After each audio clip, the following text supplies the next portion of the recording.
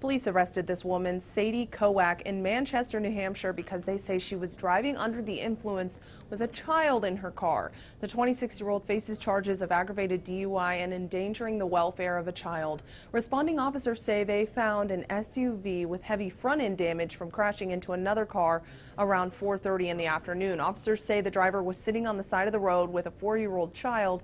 Evidence at the scene is what led officers to believe the woman was driving intoxicated. Kowak's first court appearance is September 19th. Katie Johnston, WBZ News.